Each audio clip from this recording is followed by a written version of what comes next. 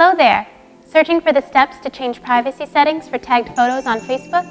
Let me give you the steps for it. Just follow me.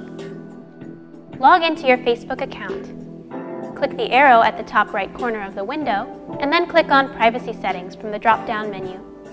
Click Edit Settings in the How Tags Work section. Click the drop-down for Maximum Profile Visibility and choose Custom from the drop-down list.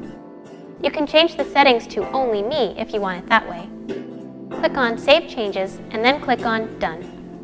See how simple it was? Go ahead, have fun with your PC. At any point in time, if you face issues with your PC, just call iYogi. Good karma.